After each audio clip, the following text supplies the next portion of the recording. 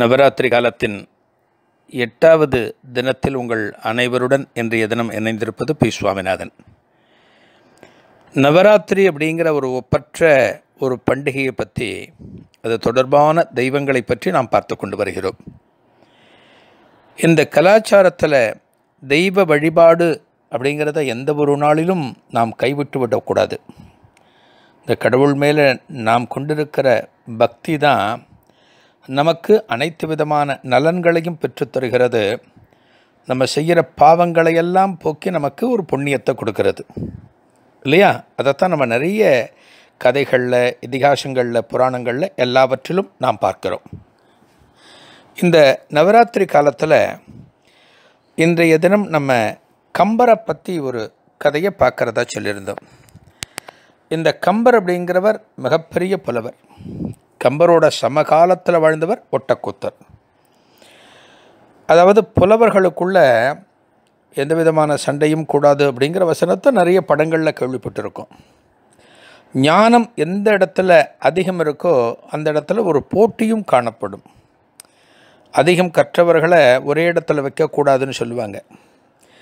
அந்த காலத்தில் இந்த புலவர்கள் கம்பரும் ஒட்டக்கூத்தரும் ரெண்டு பேரும் ரெண்டு துருவம் போல. ஒட்டக்கூத்தருக்கு கம்பரை எப்போ பார்த்தாலும் ஆகாது.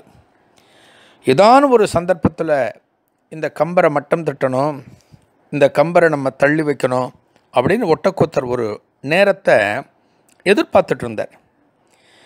2ஆம் ராஜராஜ சோழன் காலத்தில் இந்த ராஜாவோட அவைப்புலவராக இருந்தவர் ஒட்டக்கூத்தர்.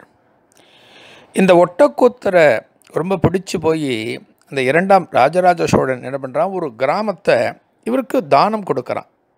யாருக்கு? ஒட்டக்கூத்தருக்கு.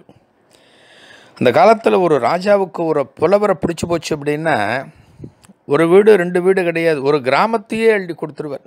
இந்த கிராமமே உனக்கானது அப்படின்னு சொல்லி கொடுத்துருவார்.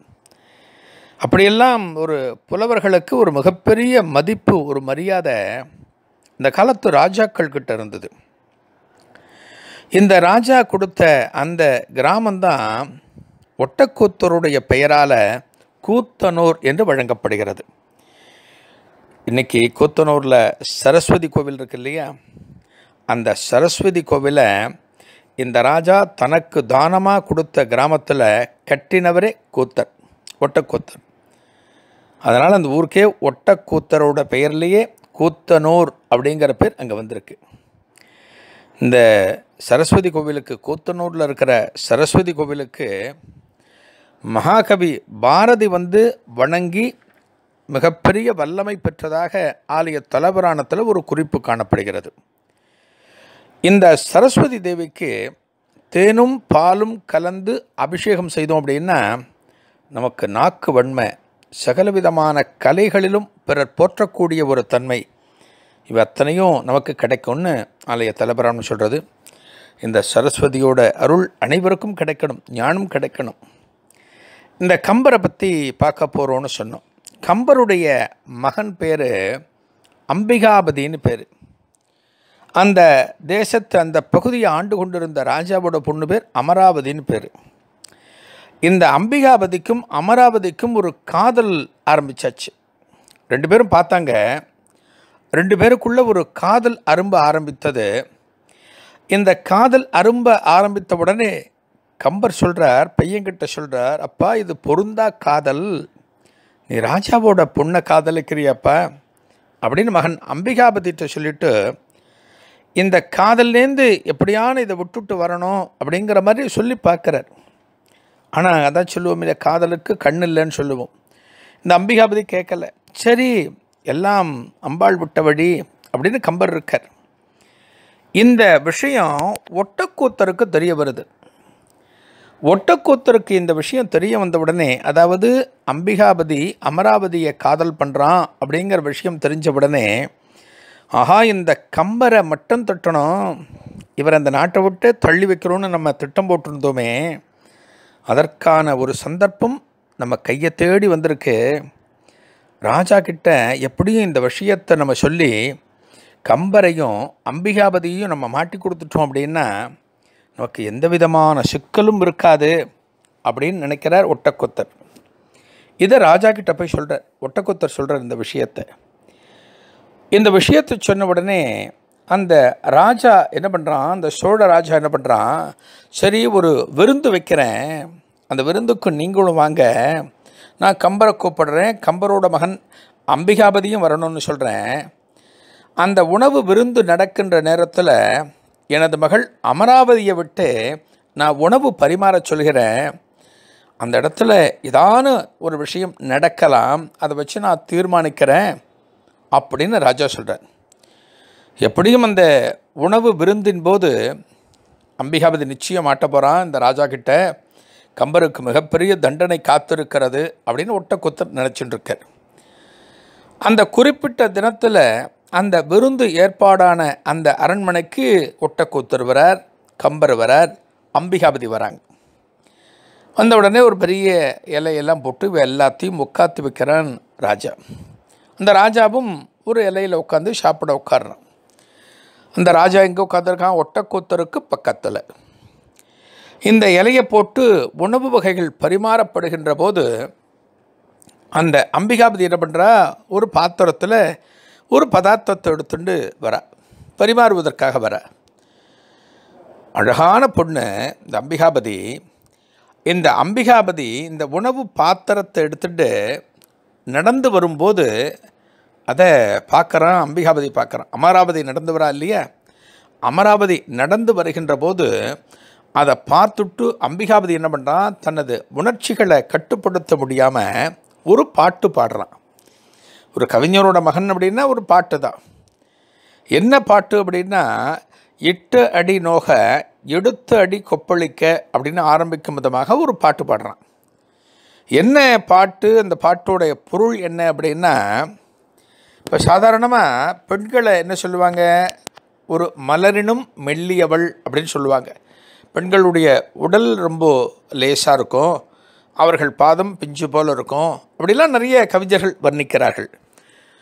இந்த அமராவதி என்ன பண்ணுறா, சாப்பாடு போடுறதுக்காக ஒரு பாத்திரத்தில் ஒரு பதார்த்தத்தை எடுத்துன்னு வரும்போது, ஆஹா இந்த பாத்திரத்தை இவ கையில் பிடிச்சுட்டு இருக்காளே, இவளுடைய மெல்லிய பாதங்கள் அடியெடுத்து வைத்து வருகின்ற போது இந்த பாத்திரத்தோட எடையினால் அவள் பாதங்களுக்கு ஏதான வலி எடுக்குமோ அப்படின்னு பாடுறான் அம்பிகாபதி.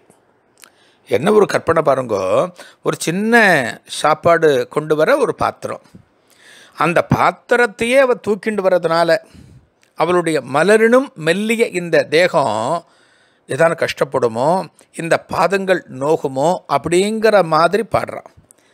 இதை பாடின உடனே ஒட்டக்கூத்தர் பிடிச்சிட்டார். ஒட்டக்கூத்தர் பிடிச்சிட்டு என்ன சொல்கிறார், பக்கத்தில் ராஜா கிட்ட, ராஜா கவனிச்சிங்களா, அவன் யாரை மனசில் வச்சு பாடுறான்னு புரியுதா உங்களுக்கு, அவள் தூக்கிட்டு வரா, அந்த கால் நோகுமேன்னு பாடுறான். இவள் இந்த அம்பிகாபதி என்ன பண்ணுறான், அமராவதியை மனசில் வச்சுட்டு தான் இந்த பாட்டை பாடுறான் அப்படின்னு மெல்ல எடுத்து கொடுக்குறார். இந்த ராஜா இதை கேட்கிறார், ராஜாவும் பாட்டை கேட்டிருக்கார். சரி பார்ப்போம் அப்படின்னு வெயிட் பண்ணும்போது அடுத்த அடி யார் பாடுறாருன்னா கம்பர் பாடுறார். கம்பர் என்ன பாடுறாருன்னா, அந்த பாட்டுடைய பொருள் என்ன அப்படின்னா, அந்த சமயத்தில் இதே வரிகளை அவரும் பாடிட்டு வாசலில் ஒரு பாட்டி போயின்னு இருக்கா, ஒரு முதிய பெண்மணி, அவள் தலையில் ஒரு கூடையில் கிழங்கு வச்சு கிழங்கை வித்துட்டு போயின்னு இருக்கா. அவளை பற்றி இவன் பாடுவதாக அடுத்த வரிகளை முடிக்கிறார் கம்பர். முடித்த உடனே ஒட்டக்கூத்தர் சொல்கிறார், ராஜா இப்போ உடனே கேளுங்கோ கம்பர்கிட்ட, இந்த அம்பிகாபதி பாடின அந்த வரிகள் இளவரசியை பற்றி, அந்த இளவரசியை பற்றி தான் இந்த அம்பிகாபதி பாடியிருக்கான், அமராவதியை பற்றி இந்த மனசில் வச்சுட்டு தான் பாடியிருக்கான், இதை உடனே கேளுங்கன்னு சொன்ன உடனே ராஜா என்ன பண்ணுறார், பக்கத்தில் இருக்கிற கம்பர்கிட்ட கேட்குறார், என்ன புலவரே, உமது மகன் எனது மகளை மனசில் வச்சுட்டு பாடுறானா, இந்த பாடல் வரிகளை கேட்டால் கால் நோகுங்கிறான், இதனோட எடை தாங்க முடியாதுங்கிறான் அப்படிலாம் சொன்ன உடனே, இல்லை ராஜா, அவன் இவளை நினச்சிட்டு பாடலை, இந்த அரண்மனை வாசலில் நான் அந்த பாட்டை முடித்தேனே, இந்த அரண்மனை வாசலில் நாம் சாப்பிட்டு கொண்டிருக்கிற இந்த வேளையில் ஒரு முதிய பெண்மணி தலையில் ஒரு கூடையை வச்சுட்டு போகிறா, அந்த கூரையில் கிழங்கு வச்சுட்டுருக்கா, அந்த கிழங்கை வித்துண்டு போயின்னு இருக்கா. இவன் என்ன பண்ணுறான், ஞான திருஷ்டியில் அந்த கிழவியை பற்றி தெரிஞ்சுண்டு அவளுடைய பாதங்கள் கஷ்டப்படுமே, தலைக்கு மேலே கூடையில் கிழங்க வச்சுட்டு போயின்னு இருக்காளே அப்படின்னு பாடுறான்னு கம்பர் ஒரு சப்பக்கட்டு கட்டுறார். மகனை காப்பாற்ற வேண்டியது தந்தையின் கடமை. இப்படி சொன்ன உடனே ஒட்டக்கூத்தர் சொல்கிறார், ராஜா நம்பக்கூடாது, வாசலில் ஒரு கிழவி கிழங்க வித்துண்டு போகிறது இங்கே இருக்கிறவங்களுக்கு எப்படி தெரியும், இதெல்லாம் சும்மா இவங்க சொல்லிகிட்ருக்காங்க ராஜா. உடனே ஒரு வேலையால் வாசலுக்கு அனுப்பிச்சு, இந்த சமயத்தில் அங்கே யாரானு கிழவி கிழங்கு வித்துண்டு போகிறாங்களான்னு பார்க்க சொல்லுங்க அப்படின்னு ஒட்டக்கூத்தர் படபடப்பாக சொல்கிறார். கம்பர் என்ன பண்ணுறார், தான் நித்தமும் வணங்குகிற சரஸ்வதி தேவியை துதிக்கிறார். நமக்கெல்லாம் ஒரு கஷ்டம் வந்ததுன்னா என்ன பண்ணுவோம், நாம் எந்த தெய்வத்தை இஷ்ட தெய்வமாக கொண்டிருக்கிறோமோ, எந்த தெய்வத்தை குலதெய்வமாக கொண்டிருக்கிறோமோ, எந்த மகானை நாம் தரிசிக்கிறோமோ வேண்டுகிறோமோ அவரை மனசுக்குள்ளே கொண்டு வந்து, அப்பா நீ தான் என்னை காப்பாற்றணும் அப்படின்னு நம்ம சொல்லுவோம். அதே போல் கம்பர் என்ன பண்ணுறார், சரஸ்வதி தேவியை பிரார்த்தனை பண்ணுறார். இந்த வேலையால் வாசலுக்கு போகிறான். வாசலுக்கு போய் பார்த்தா அந்த சமயத்தில் ஒரு கிழவி கிழங்கு வித்துட்டு போயின்னு இருக்கா. என்ன அதிர்ச்சி பாருங்கோ, இதெல்லாம் நம்ப முடியுமா? வாசல் அதே நேரத்தில் ஒரு கிழவி கிழங்கு வித்துட்டு போயின்னு இருக்கா. இந்த வேலையில் என்ன பண்ணுறான், அந்த கிழவியை கூப்பிடுறான்.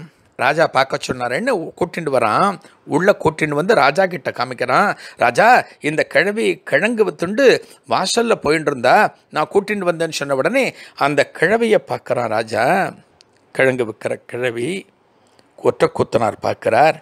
அப்போதுதான் இந்த கம்பர் என்ன பண்ணுறார், ஆஹா சரஸ்வதி தேவியே வந்து காப்பாற்றி விட்டாளே அப்படின்னு அந்த கிழவியை பார்த்து கையை தூக்கி கும்பிடும்போது அந்த கிழவியாகப்பட்டவள் சரஸ்வதி தேவியாக ஒரு கணம் கம்பருக்கு காட்சி கொடுக்கிறாளாம்.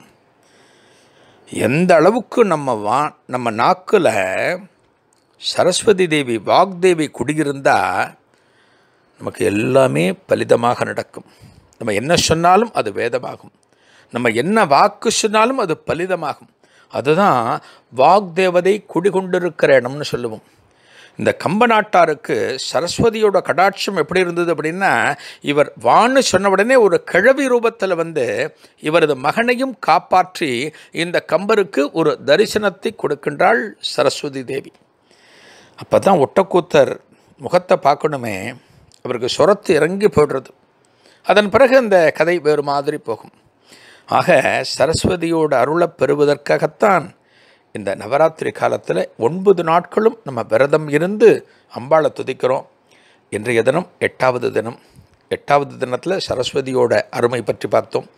நாளைய தினம் மீண்டும் சந்திக்கலாம். நன்றி, வணக்கம்.